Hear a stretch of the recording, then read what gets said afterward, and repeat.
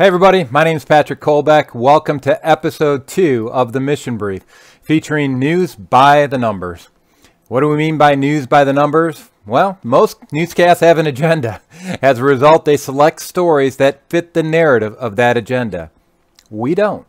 And so then you might ask, well, how do we select our stories then? Because there's a ton of information out there. Well, quite simply put, we do it by the numbers. Now, what numbers are those, you might ask? Well, that's where Nick Ruiz fits in. Nick is an expert in the field of data analytics. He has developed proprietary software that searches public data to highlight what topics are driving the culture in America.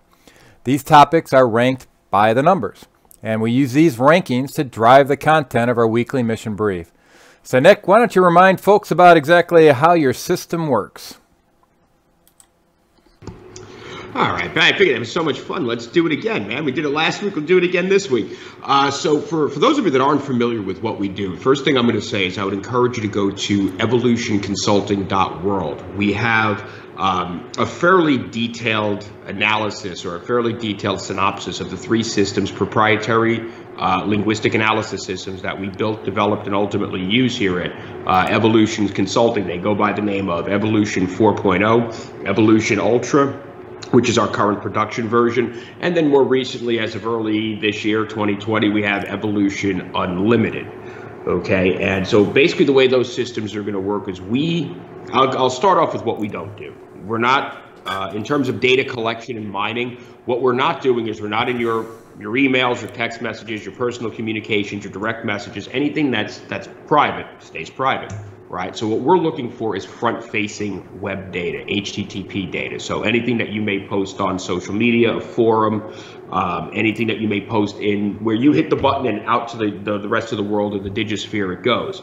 Okay, so we're able to collect that and push that through a series of algorithms that we have, logarithmic language analysis systems, where we're able to actually take that information and either identify an existing trend in a direction that trend is heading in, or we're able to, in a lot of instances, discover trends that may not be evident at all, and we get to see the embryonic stage of that developing. So for purposes of our series here, so you see that variable after each one of our subjects called LTA, and that stands for language to action. All right. Yep. So what that is that's a base 7 scale. 7 being the max that we're able to register with our system. It's how we designed it. And what it allows us to do is translate from language, what are we seeing on the internet, to the probability or intensity of action.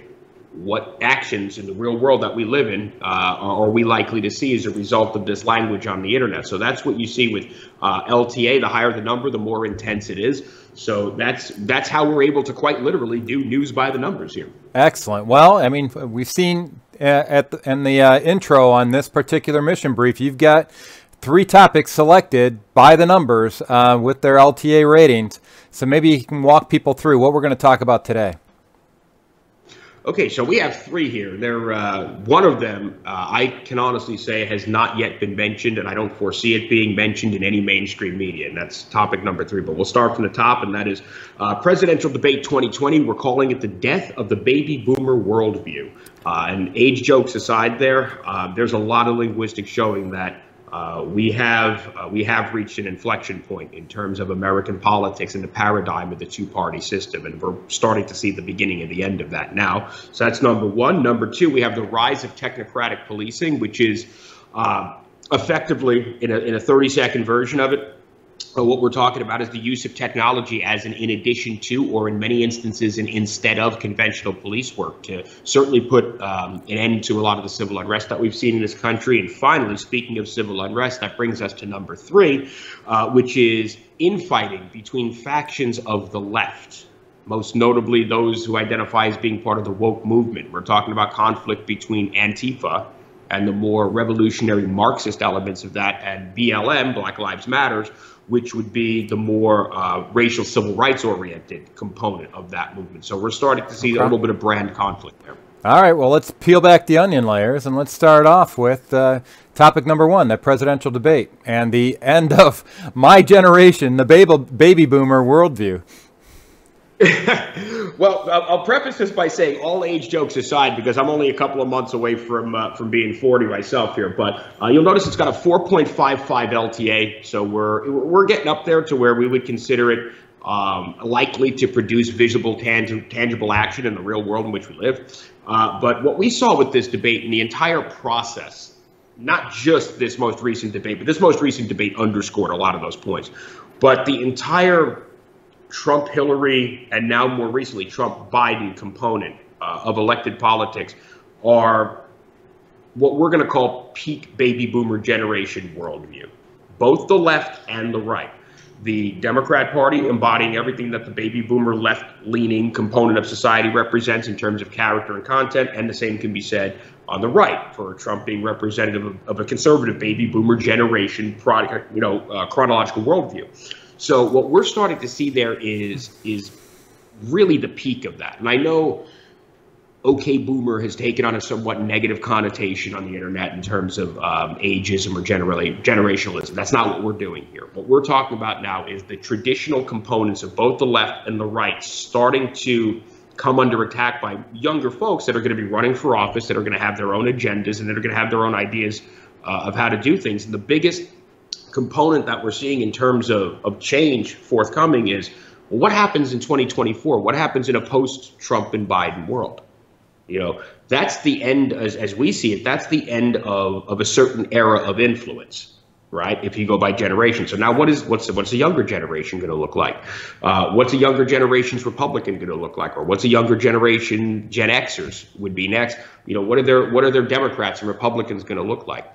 And that's almost unto itself a trick question, because what we're starting to see is the demise of the two-party system from a number of angles. But the one that we're most familiar with is that we're starting to get into the generations now that were either born into a world that had the internet when they showed up, so to speak, or those that have had a long, prolonged exposure to decentralization of information. So the very narrow worldview on the left and the very narrow worldview on the right are under attack now from a sort of more centrist, cynical, I call it healthy cynicism, perspective that is the product of generations that grew up with access to a heck of a lot more information than a lot of older generations ever had. So that's going to have a really profound effect on, does the Democrat narrative and conservative narrative survive? So in other words, the fact that they are waking up with this ubiquitous data access allows them to do more self-directed study or self-directed focus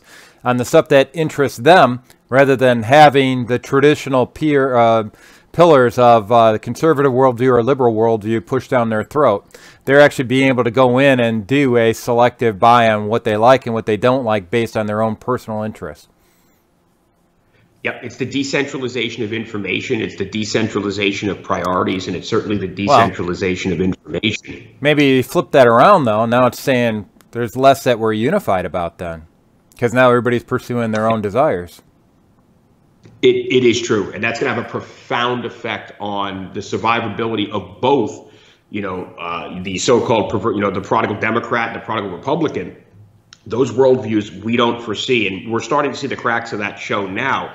Anybody that's been in a political forum that has a larger, younger generation component, let's say under 40, under 35, you will see a self-interest based healthy cynicism there that does not align with either side. So really what we're seeing, the reason we call this what it is this Trump and Biden are the end of that worldview, or nearly the end.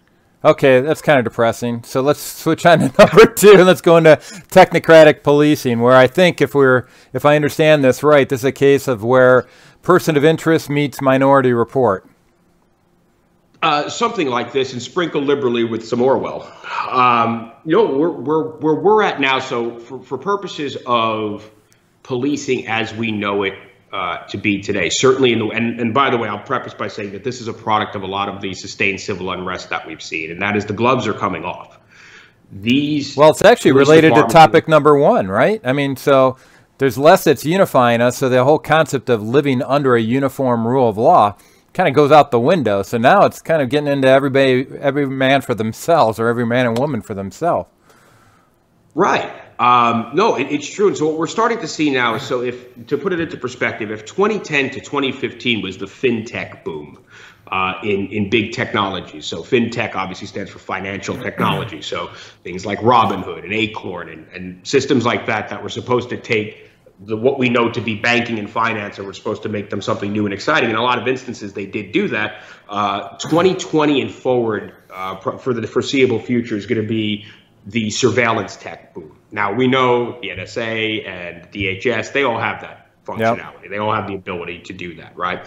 But we're talking about now is smaller entities, i.e. municipal, state police departments, and in a lot of instances, private enforcement agencies and small town police departments are going to want to access the kind of data that lets them be better at their job. And the notion of privacy is going right out the window, because if you look at a lot of the damage and destruction that these, a lot of the left-wing protests have done, right? Wouldn't it be nice to just instantly catch them? Well, depending upon how intrusive you would like to be, you can do that. And so what we're seeing is this sort of boom in technocratic policing, where you're seeing the use of new platforms, drones with facial recognition technology, drones with license plate recognition technology, where they're able going to, a company like Palantir, for instance, is going to be able to take all this massive amounts of data and say, this person was in this place at this time and did this, and here's the proof, period, the end. No judge, jury, or lawyer required. Yeah, well, it looks like we're the ultimate end game. Looks like we're headed towards a post-constitution world, and this, I mean, my background's in engineering, and in engineering, the more information you have, the more you can control, and that's what's happening here. Now, the control is shifting from we the people, if you will, to we the data owners, and because they have the information on how to push and identify what levers to push or pull. So. All right, that's another interesting topic. That's not exactly leaving me warm and fuzzy going into the weekend here, but let's go on to topic number 3. It might brighten your day up a little bit. No, anytime there's conflict between people, it's not exactly brighten my day. But I got to admit, these organizations, I kind of had a feeling that this kind of might be happening, where you see this internal turmoil, kind of like back in the Weimar Republic and when we were talking under Hitler, the socialists under Hitler were at odds with the communists, and it sounds like we got some of the same stuff happening right now in America. Same concept, different metrics, but actually a broadly historically accurate parallel there that you just drew, and that is we want folks to kind of keep an eye on this, what we're going to call embryonic stage of a trend. It's not going to be evident, it's not going to be obvious, and I promise you, it's not something you're ever going to hear on the nightly news.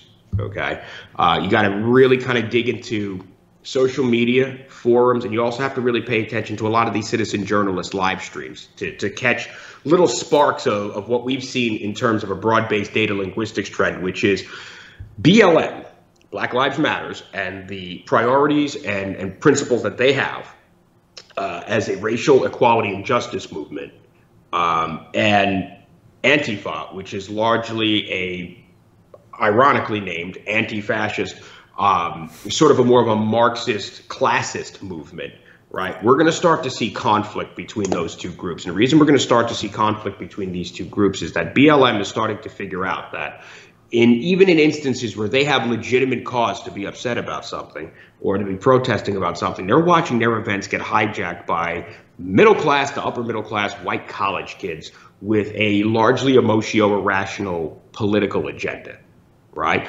Now, they may pander to the racial component of BLM, but that's not really why they're there. It's most of the time. We're painting with broad brushes here because we're doing this nice and quick, but there are specific sub-demographics that they are starting to figure out BLM, that they're being used by these largely university or well-to-do white kids. And I mean, as an example, they call, in New York, they call them trustafarians, and kind of an interesting, synopsis of it is like, you're talking about somebody that's Antifa, down with capitalism, and, down with the man, and meanwhile, mommy and daddy live up in Darien and make $10 million a year. BLM organizers, the hardcore BLM racial justice organizers, are getting a little sick and tired of the condescending nature that often comes along with that movement. So we're going to start to see some conflict there. And it's not going to be isolated to just the left. We're not going to talk about it now, but you're seeing balkanizations on both sides. And that's what happens. And it goes right back to the first component of this, is that you're starting to see established worldviews start to implode as more information and availability and selectability of information becomes available. Oh, well, thank you very much, Nick, for that briefing. As usual, it's very interesting when you actually get out of the mainstream media talking points and go in and actually look at the numbers about what's happening in our society. I want to thank you for your insights. If you're interested in additional data analysis of this sort, please be sure to contact evolutionconsulting.world. And remember to tune in to Let's Fix Stuff every single Friday to get ahead of the news cycle and actually get your latest mission brief. Be sure to visit letsfixstuff.org for the latest news, data, humor, and solutions. And I just want to say thank you very much for watching. Be sure to check out all of our content at Let's Fix Stuff, and particularly our YouTube channel, and follow all the content we've got up there. The channel features videos like our Meet the Rocket Scientist series, and we also have rational, data-driven solution podcasts and a heck of a lot more. And if you'd like to support our work and get special access to what we call classified data that nobody else has, please consider joining our Right Stuff Club for only 16 cents per day. All right, well, thank you, everybody. Thanks again, and let's go out and fix stuff, shall we?